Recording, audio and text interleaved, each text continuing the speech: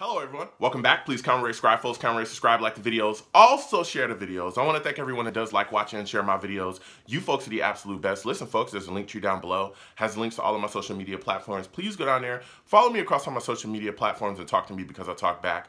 Also down there as well as links to all of my YouTube pages. Please go down there, subscribe to all my YouTube pages and turn on your notifications so when I post content, you folks will be in the know.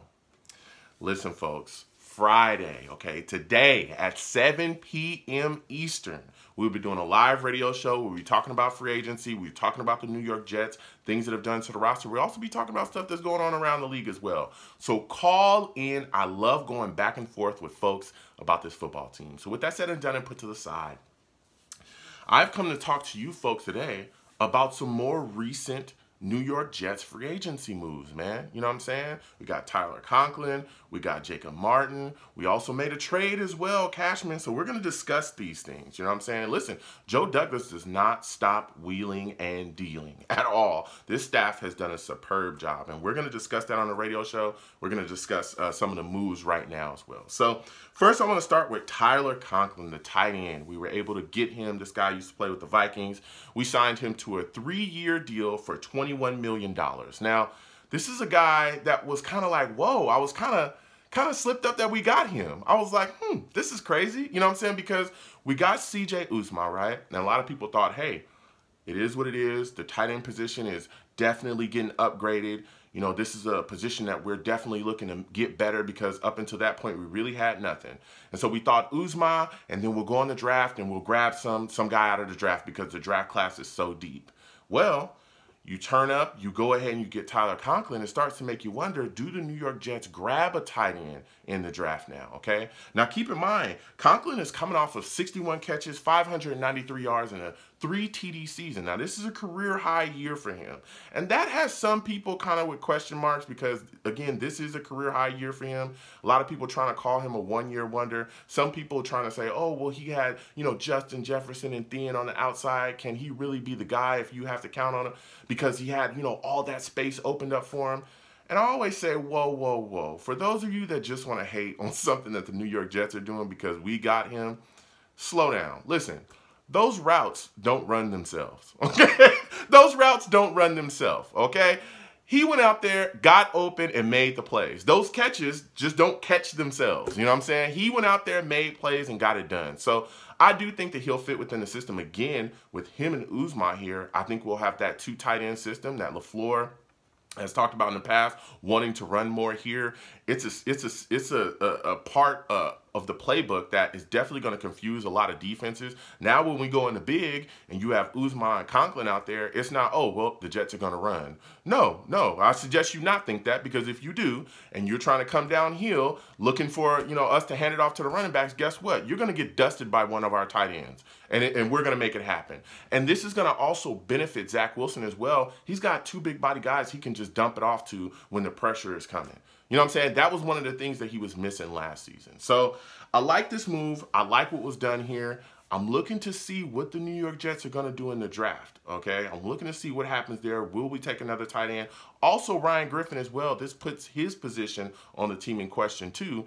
You know, will you keep all 3 of those guys? You know, probably I don't think so. I think they're going to move on from Griffin, and if they do cut Griffin, he does give the New York Jets a bit of cap relief. So that's what I think is going to happen with Ryan Griffin. So this was a solid signing. I like bringing Conklin in. Good job, Joe Douglas. So the next signing we made as well, Jacob Martin. We brought in Jacob Martin, defensive end, 3-year deal, $13.5 million. Now listen here.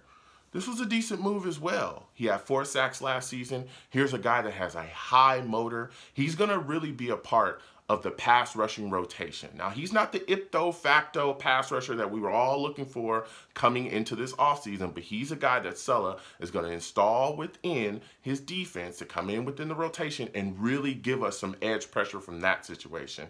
Now, again, outside of Carl Lawson, and we'll see how he comes back this year. He's coming off of that torn Achilles. I always have to keep reminding people of that. We're going to see him, you know, work himself back into, you know, the Carl Lawson that we hoped that we were getting. We'll see what we get out of him, right? But outside of Carl Lawson, there's really nobody here that can rush the passer. You got John Franklin Myers, who's the next guy up, but we also saw John Franklin Myers completely disappear at times during this season. There were times when John Franklin Myers was out there and people were like, is he even in the game? Because there was nothing. And then honestly, after him, there's nobody. There's just nothing there.